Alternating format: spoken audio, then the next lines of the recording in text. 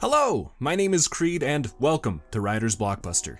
I'm really excited because I get to show you Evil Dead 2 today. This movie serves as a bit of a retcon for the original, giving us a brief retelling of the story but then continuing right where the original left off. It's fun, funny, scary, and is a movie with so much character that it's impossible not to love. There will be spoilers ahead, so you've been warned, and if you enjoy horror movie breakdowns, then subscribe so that you don't miss out on the next one. We open to a narration about the Book of the Dead. It was written long ago and scripted entirely in blood, but one day it disappeared. We then cut to see Ash and his girlfriend Linda driving to the cabin in the woods. This part of the story is streamlined quite a bit and has some significant retconning. Instead of the full group of friends, it's only Ash and Linda, and Ash is really suave and smooth, unlike in the original. They've snuck into this cabin, knowing that the owners are away on business. Linda is paranoid that they may come back at any moment, but Ash is nonchalant about the situation. What do you say we have some champagne, eh, baby? Huh? Sure. After all, I'm a man and you're a woman. Ash finds a tape recorder and plays the recording. It's from the professor that owns the cabin. He talks about finding something remarkable in ancient ruins that translated to the Book of the Dead. He took the book to his cabin so that he could translate it undisturbed. Directly next to the recorder is the book itself, and Ash picks it up to examine it. You looking at me? The recording continues and begins to phonetically read one of the passages. We see something outside get disturbed and stalk towards the cabin, and it shatters through Linda's window. Ash runs in to find Linda gone and goes searching for her in the woods. She suddenly jumps up, but it's clear that she's possessed. When she leaps at Ash, he grabs a shovel and beheads her in one swipe. He gives her a burial, but keeps her necklace for remembrance. We then see the demonic force rush through the woods and into the cabin before attacking Ash. It picks him up and throws him through the air before he hits a tree, falling into a puddle and catching us up on all of the basics of the first film. Ash jumps out of the water screaming and possessed, but when he sees the sunlight, the demon inside him retreats and he returns to normal and passes out. When he wakes up, he realizes that the demons are gone and it must be due to the sunlight.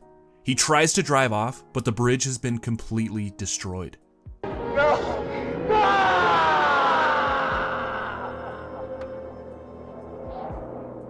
The sun is beginning to go down, and Ash is chased back to the cabin.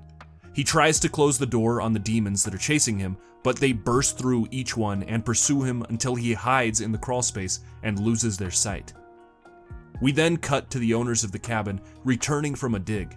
We meet Annie and Ed and learn that they have discovered more pages from the Book of the Dead, and they plan to begin translating them tonight, so they're heading to the cabin.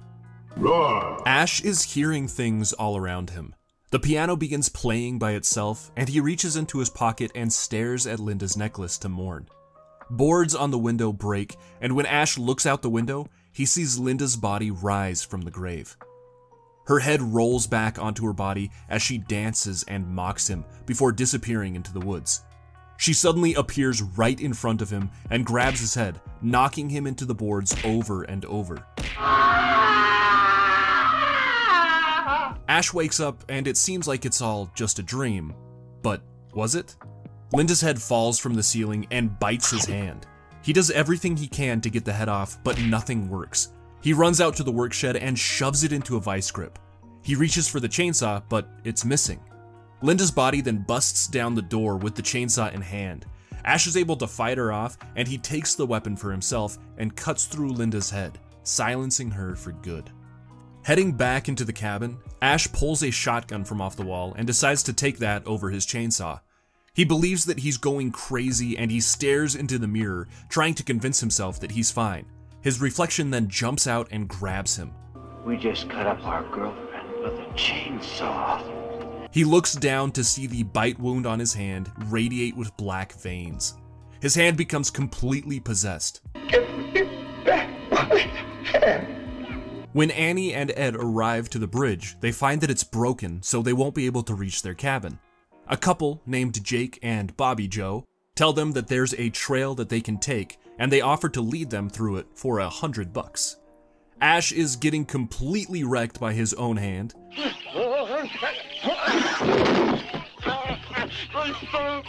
It knocks him out cold and begins to drag him towards a meat cleaver. Just before it reaches the cleaver, Ash wakes up and stabs his hand. He then grabs his chainsaw and cuts off the possessed appendage and traps it inside of a can. But while he's wrapping up his stump, the hand escapes. He picks up his shotgun and searches around for the little bugger, but it escapes through a mouse hole. He hears it through the wall and takes a shot, nailing it. Blood begins to erupt from the walls, covering Ash before turning completely black and suddenly stopping. He falls to the ground, and then everything around him comes to life and begins laughing. Ash has officially lost it, and he joins in with the maniacal laughter.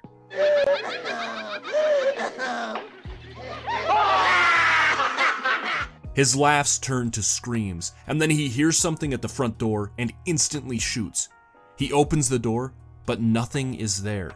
As soon as he lets his guard down, Jake jumps onto him and they wrestle on the ground, but Ash is knocked unconscious. Annie wonders where her parents are, and when she sees the chainsaw covered in blood, she's certain that Ash killed them. They decide to throw him into the cellar until they can get the sheriff. Annie then plays the rest of the recording that Ash started earlier. Her father's voice plays, saying that his wife Henrietta was possessed by the demons and that she tried to kill him. The next day, she died and he dragged her down to the cellar and buried her. Ash hears this moments before Henrietta bursts from the cellar floor. Ash bangs on the trapdoor as the possessed corpse inches closer. The others open the door moments before he's grabbed, but Henrietta's demonic head juts out of the cellar and grabs Jake. Ash jumps onto the trapdoor, smashing the demon's head and causing the eye to pop out and fly directly into Bobby Joe's mouth. He and Jake are able to keep the door closed and chain it up. Ash tells the others all that he has discovered.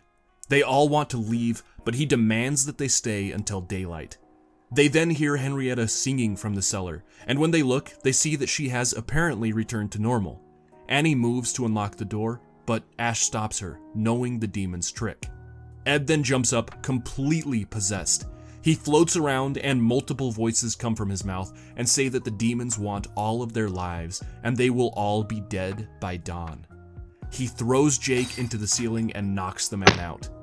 Ash then attacks the possessed man with an axe, chopping him into bits and spraying green blood all over the room. Things seem to quiet down after that, but Jake notices that the trail that they came in on is nowhere to be seen. The clock then stops, and they hear something bounce around the room, but they can't see what it is. A door creaks open, and Ash and Annie go in to check it out. Inside the room, a spiritual apparition appears, and Annie recognizes it as her father. He tells them that the demons want to take all of their souls, and that the only way to stop them is with a passage in the new pages that Annie brought with her. Ash's hand comes back, grabbing onto Bobby Joe's hand, and it scares her so bad that she runs out of the cabin and into the woods. She gets the Cheryl treatment from the original, as the trees come to life and begin to bind her arms and legs. She's then dragged off of her feet and deeper into the woods at an insane speed. She crashes into a tree and is presumed to be dead. Jake wants to go out and find her, but Ash tells him that if she went into the woods, she is definitely dead, and if the others follow her, that they will die too. They read through the new pages, and Annie finds a prophecy of a man who fell from the sky a long time ago, and was said to have destroyed the evil. Didn't do a very good job. They then find an incantation that will make the demonic form become physical, and another one that will open a rift in time and space that they can use to shove the demon into. Jake clicks the shotgun and says that he's running the show now, and that he wants to go out and find Bobby Joe. He takes the pages and shoves them into the cellar before forcing the other two to go out into the woods. Jake shouts for Bobby Joe, and when Ash tries to shut him up, Jake knocks him to the ground. He continues shouting, and then Ash rises, once again possessed. The possessed man throws Jake into a tree and then chases Annie into the cabin. She's able to get the door closed on him, and then she picks up a skeletal dagger to defend herself. She hears someone banging on the back door, and when the door opens, she stabs. Unfortunately, it was only Jake, alive and unpossessed, and now stabbed in the chest. Ash pops up in a window, and then he sees the door is open.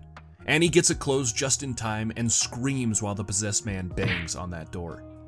Annie rushes to Jake and pulls the dagger out before dragging him into the main room. She lays Jake down and picks up the axe, but these two just can't catch a break. Henrietta pops up from the cellar and drags Jake below. Annie tries to help, but it's no use as Jake is transformed into a geyser of blood. When she turns around, the possessed Ash picks her up and throws her against the wall. He wanders closer, ready to finish her off, but stops when he sees Linda's necklace laying on the floor. Ash cries out, seemingly defeating his possession. Annie picks the axe back up and tries to kill Ash, but he is able to get the axe out of her hand and screams at her that he's alright until eventually she believes him. They both know that the possession could start again at any time, so Annie says that they need to get the pages back from the cellar as soon as they can. Ash agrees, but he wants to arm up first.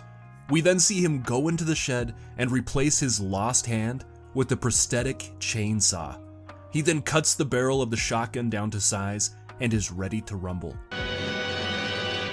Groovy. Ash cautiously enters the cellar, but hears the groans of Henrietta coming from a nearby room. They know that she must have taken a few of the pages, so they enter the room. Ash gets spooked when Jake's skeleton drops onto him, but otherwise, the room seems clear and he backs out with the pages in hand. He tosses them up to Annie, but on his way up, he's grabbed by Henrietta and dragged beneath the stairs. Annie begins to chant the incantation, but stops when Ash is thrown from the cellar. Henrietta jumps up a moment later and grabs Annie's hair. Ash then taunts the possessed woman, inviting her to try and kill him, and the two duke it out. Henrietta's neck elongates and her head transforms, and just as she's about to bite through Ash, Annie begins to sing the lullaby. This distracts the demon just long enough for Ash to get the upper hand and chop off her limbs. The head is still alive and taunts that it will swallow their souls. Swallow this. Ash and Annie then embrace as they think that they've won, but the walls of the cabin begin to shudder and we see that the trees have begun an assault. Annie says that she read the first of the passages, so the demons are now in the form of flesh. A huge demon then arrives at the front door, and when Ash looks at it, a strip of his hair turns white, showing us that this thing is deadly to even look at. As Annie is reading the final passage, Ash's possessed hand stabs her with the skeletal dagger.